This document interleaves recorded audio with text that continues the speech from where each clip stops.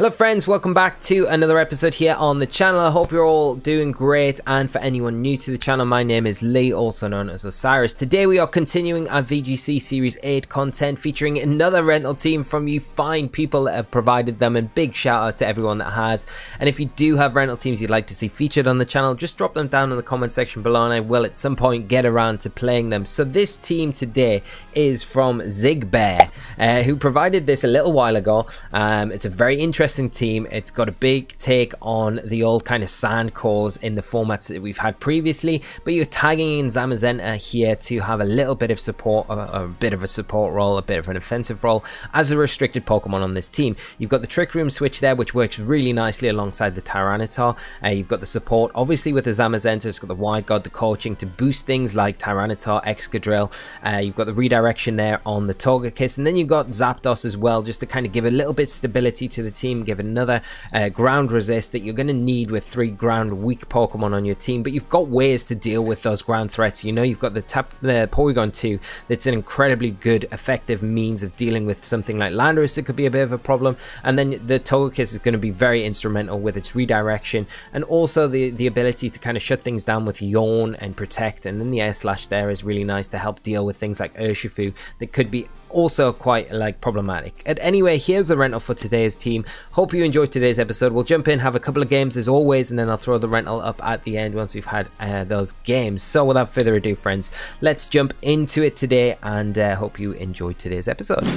First up today, we have a team of Nihilego, Whimsicott, Rotom Wash, Incineroar, Zacian, and Galarian Moltres. So a very interesting team. Got lots of options of speed control here. You got Trick Room options on the Nihilego. You got Tailwind options on that Whimsicott. So both kind of sides of the spectrum, speed control wise, going to make it difficult for us to kind of position and get into good spots with the team. We've got to keep that in mind as well, and how we can kind of get around that. Zacian is going to be a big player for my opponent.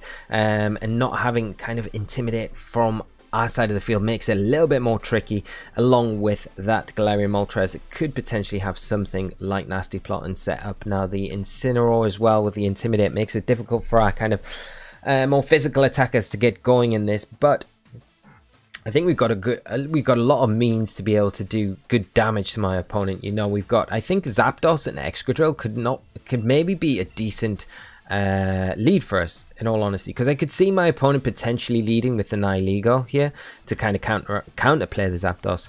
Definitely the Whimsicott as well, but Zapdos is going to be a big player, I think, because it deals with the Zacian pretty well with the Max Flare. It can deal with the Galarian Moltres as well pretty well.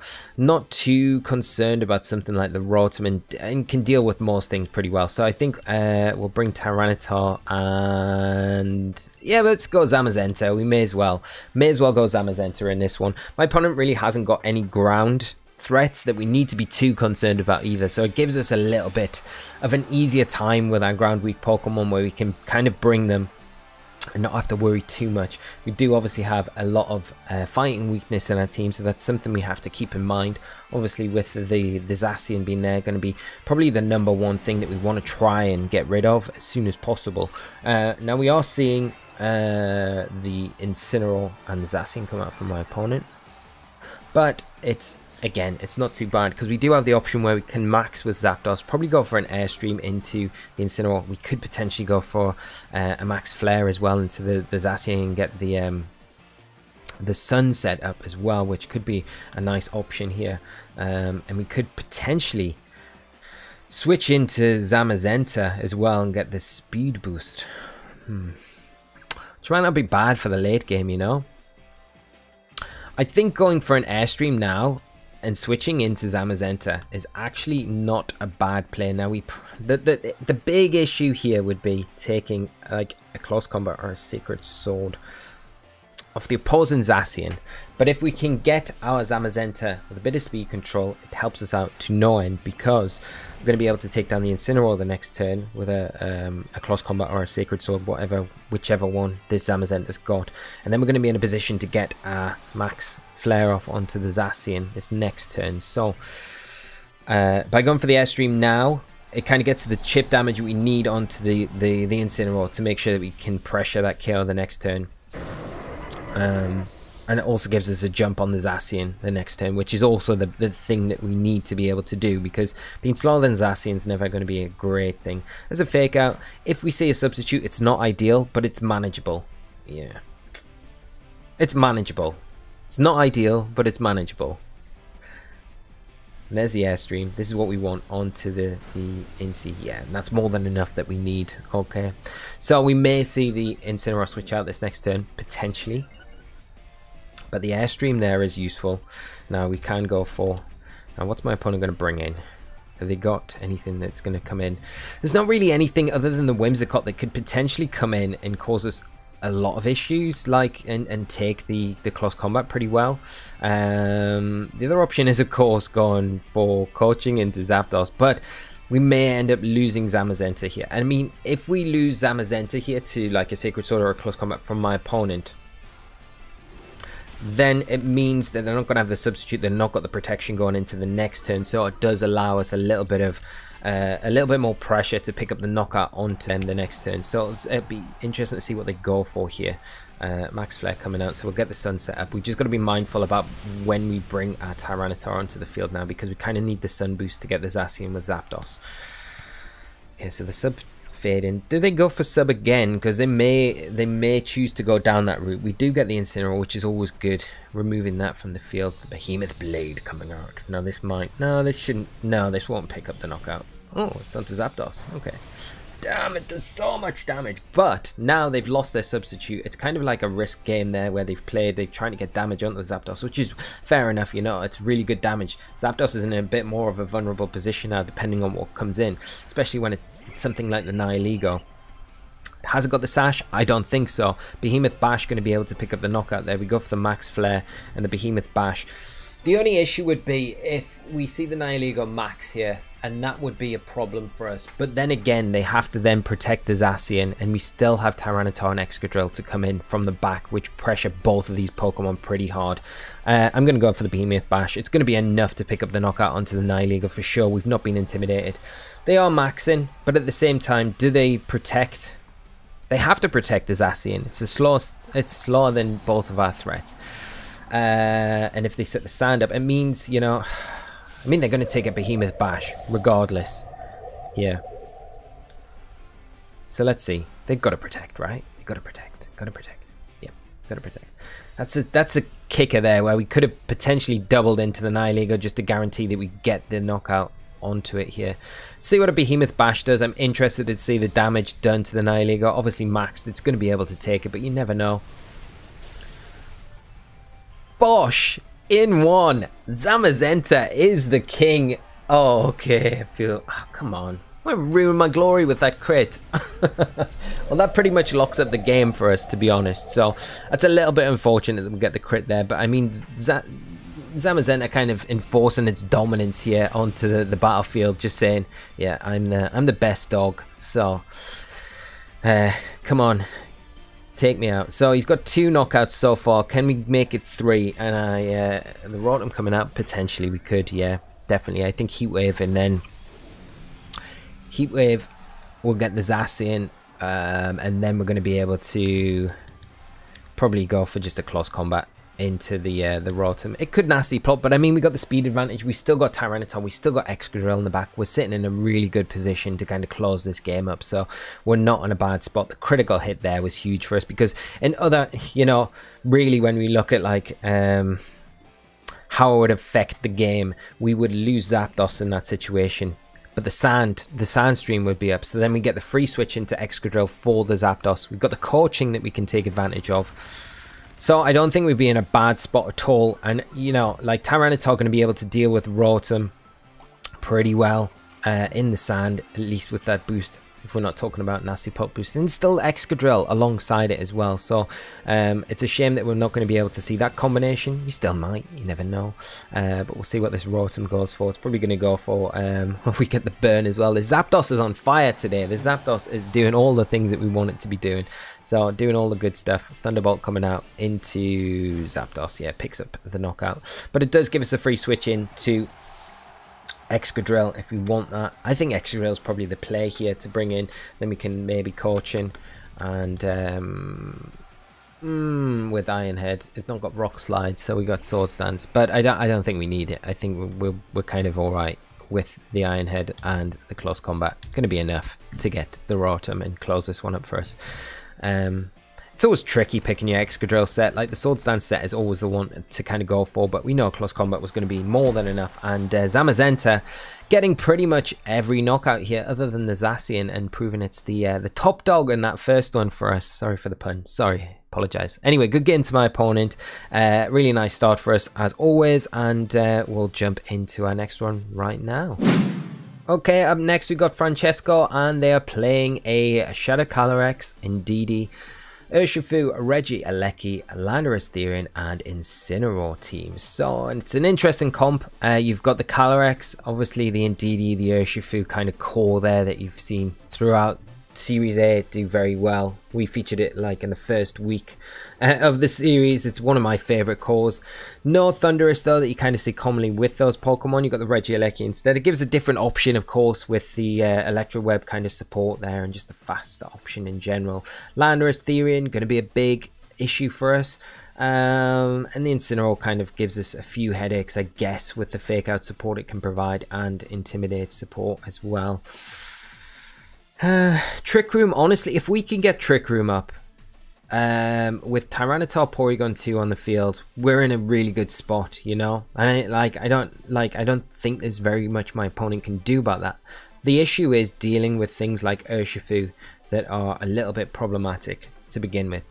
Now Zamazenta can kind of come in and do a great job initially, because it's obviously got Wide Guard support, which could be super useful for us, and it also pressures the Urshifu. Not so much the Landorus. The Landorus is the biggest kind of annoyance for us. I think what we'll do is go this, and we'll go with Zamazenta in the last slot. I need to lock in. We're running out of time. Talking too much about the team, but it's all right. It's all right. We're going to get there. We're going to get there, and we're going to pick up another win and show that these rental teams that you guys are providing are solid rental teams, and really fun to play as well. You know, it's always like, I'm struggling in Series 8 at the minute, and I think it's because I know it's going to revert back to Series 7 rules and Series 9 in a little over a month's time, and I just feel I'm really struggling to kind of motivate myself to play this format, because I'm just like, well, there's not really a progression to it. Just kind of taking a step back, and to me that, like, it's just deflates me a little bit, you know.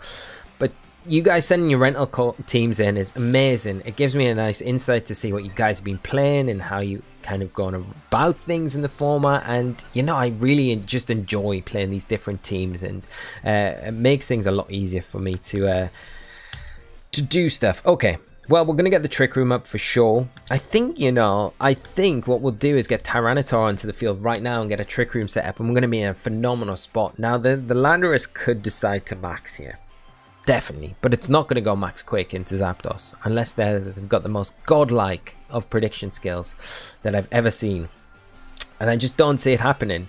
So, I think we're going to be safe getting Tyranitar in. They may go for max Rockfall. That would make sense. Expanding Force not really going to be too much of an issue, and I don't know, they may go follow me here, but I don't know. Max Airstream as well potentially come out, but that'll bite my opponent, and I can't see them going for it, you know. Airstreaming in front of something like a Porygon 2 is never the most optimal kind of choice to go for, when you know that the Trick Room is going to be the kind of the big thing that you'll probably see come out from them. Okay. Well, this is not too bad. Landorus maxing. What we're going to see? Where you going, Landorus? Max Rockfall. There we go. It's still going to do a chunk of damage, you know. We're not going to can't avoid that. Still a very strong Pokemon and an Expanding Force, but we do get the Trick Room set up. And it might be worth, you know, maxing P2. Yeah. Sound crazy, but I don't know. I think Max and Tyranitar is probably the better play. I can't see a Max Quake taking us down. The big issue would be obviously Helping Hand Max Quake, which would be the biggest kind of issue for us. Are we going to be able to Ice Beam? I don't think so. We could Lash Out. I mean, we kind of need to remove the DD from the field before we can do anything else. I'm going to protect the Tyranitar this turn because I feel like you Max Quake and you Helping Hand Max Quake. That's the thing that I feel like you're going to go for. No, they're just going to redirect and Max Quake. But regardless, anyway, they're going to be proccing our weakness policy, which makes us a bit more powerful the next turn. It gives us the opportunity to get an Ice Beam off into the Indeedee, which does nothing. Helps us chip it down slightly. And another Max Rockfall, not wanting to proc the weakness policy. Kind of scared to do it, I guess. Yeah, the Helping Hand puts me off going for that Helping Hand. Oh, Max Quake. If we had Intimidate in the back, it would be better. It would be better. They got to redirect though with Indeedee. That's the thing. I think, you know, what we're gonna do is do this. Go Max. Go Darkness. This is where they Max Quake though, and this is where we could bring in Zapdos and reverse the Trick Room. Let's do that. Let's reverse the Trick Room. Keep it for later on. Stall these max turns out. They're going to Max Quake. They have to now because we've just protected. It's the most optimal play for them to go for. They don't go for their Helping Hand, which is surprising because I think you Helping Hand at this point. Yeah, Max Quake. We waste that and their max turns are done now. And we'll reverse the Trick Room. And Zapdos in a really good spot now. And we already kind of identified how useful Zapdos can be again in this battle. Because now we can Airstream into the Landorus. Once we get the Airstream up, Zapdos in a great spot. I think what we'll do is just... Ooh, did we recover? No, I don't think we do. I think the Ice Beam, Landorus. I think we max and got Airstream into the DD. Although we just got after the Landorus twice, because, yeah, I think we got after the Landorus. Likelihood is Landorus is not going to be... It's not going to have Protect. It's going to more likely have Assault Vest or another item. But I doubt it has Protect. So we're likely going to see the Follow Me here, which should be enough to get... It should be enough to get the Indeedee. And then the Ice Beam reverts onto the Landorus. Oh, now they go Helping Hand. What? Alright, well, nothing makes sense to me anymore. We should get... if it's Assault Vest, we don't get it. Yeah. But the Rock Slide isn't too much of an issue here for us anyway, so it's fine. The problem is the DD still sitting on the field, which I'm not a huge fan of. The Rock Slide doing decent enough damage there. But the P2 going to be able to finish the job off and get the Landorus out of the way. Urshifu going to be a little bit of an issue for us, of course. And I would imagine it's lurking in the back. Especially with the redirection support, it's going to be a problem for us to be able to take down comfortably anyway. So... all we're going to have to do is just be mindful of how we're kind of positioning P2. Calyrex coming in. Now that's not ideal. Not ideal. But they can't really touch the... they can touch the P2 with an Expanding Force. That's the thing. And what we could potentially do is get Tyranitar onto the field. Are they going to go for the Expanding Force? I think they probably do. I think they probably do go for Expanding Force. Where Max Lightning would have been the play, really, you know? Yeah, I think we Max Lightning. Yeah, we go Max Lightning and recover. Because we'll get the jump on the Calyrex, regardless. But we want to stop that boosted Expanding Force. Yeah, because I think that's what they're going for. I don't think you go Astral Barrage here. You may do. May do, but I don't think you do. I think because the Psychic Terrain's up, it makes more sense. Wow, they don't even... Yeah, they're Helping Hand there. It's a dangerous game, and I mean the crit's unfortunate for my opponent, but it's a dangerous game going for the Helping Hand when you know... Oh, they do Astral Barrage, so P2 going to stick around. Zapdos... No. But we do... yeah, this is the issue now. It's not so much of an issue, is it? I mean, even if Urshifu's in the back, we've still got Zamazenta to come in. Zamazenta hard walls anything like Urshifu that could be lurking in the back. So yeah, we're not in too much danger, and with the psychic terrain gone, it's kind of all right. So we'll see. I think we're doing pretty well. P2 Zapdos just showing how good they are. The Sandstorm retracts, so no more Sandstorm. But it's time for Zamazenta to come in and clean up this mess. Here we go. Regieleki coming in. Oh, no, not the best. Not the best. Not the best. Not the Pokemon we want to be seeing here, honestly. But it's all right. It's still all right because we're going to be able to just Trick Room and then deal with the Regieleki from there. So we will do that. Oh, we got no Protect. Got no Protect. Got no Protect, man. There's no point of Y guarding. I don't think the Electro Web. Yeah, we Trick Room regardless. I think. Let's try. Oh, they're gonna help in hand and nuke Zamazenta, I reckon. Let's go for Behemoth Bash into DD. Yeah. I mean, they could help in. Oh, they do go Electro Web. Weird. Weird when we've got Trick Room. I don't think it's the optimal thing to do. One little bit, in all honesty. I'm surprised to see the Regieleki, but again, not so surprised because I guess the concept of our team, we have got like a lot of things that would struggle to deal with Regieleki in the late game, you know.